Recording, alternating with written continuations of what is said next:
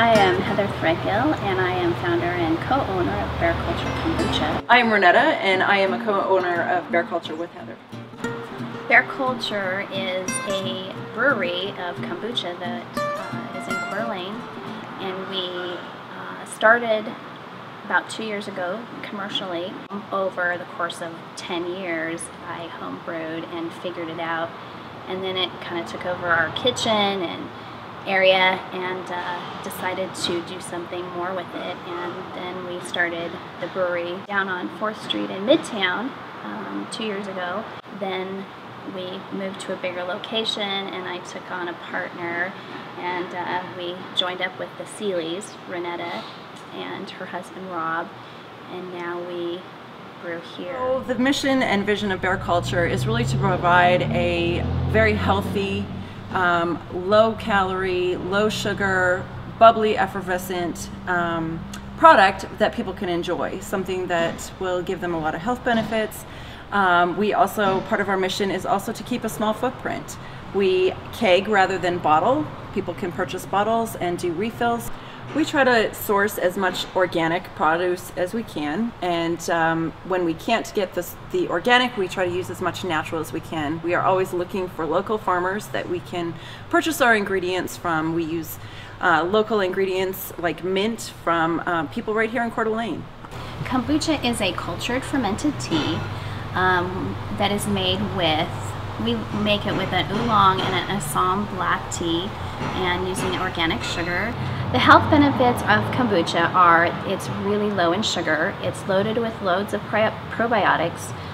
The probiotics are great for your immune system, digestion. It puts your body back into the pH balance that it should be. A daily dose is good, and you can do away with a lot of the other vitamins and things that you take if you do this. And it's, you know, we haven't killed off any of the good stuff by processing it in any way. It's totally natural. It's a living drink. So when you get it, it's just in its natural form.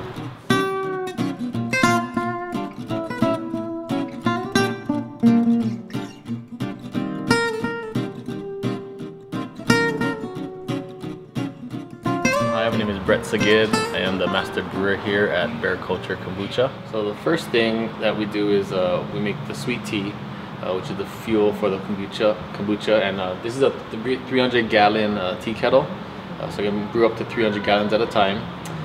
You know, first I'll add the water, heat it to 190 degrees. We'll steep the tea inside of it, and we use a mixture of assam black tea and oolong green tea as our sweet tea. And once the tea is done steeping, I'll add in some organic sugar and mix it up. And at that time, once it is cooled to the correct temperature, we'll then pump it into the fermentation room. Right, so once the kombucha is matured to the correct pH level and to our taste, we pump it into these bright tanks, which are 100-gallon tanks, and in here we infuse our flavors. And once they're in the bright tank, we'll roll them into our cooler, which will sit there for a few days while they cool, and there's a second fermentation process going on there before we pump them into our kegs. Yeah, so this is our cooler where we store the kegged kombucha and our bright tanks during our second fermentation process, and it's really cool.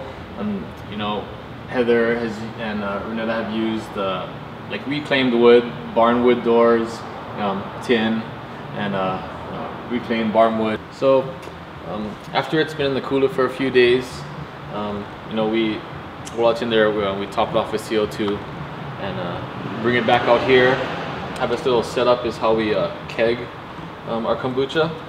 So we'll take our kegging setup here, lock it into the keg, open the hoses, and the kombucha will flow into these kegs. We have been involved with the farmers market now for 2 years. We also have been involved with the Inland Northwest Food Network and have donated our product to them so that they can take that product and teach other people what's available to them as far as fermented foods, things that they can do on their own or purchase locally.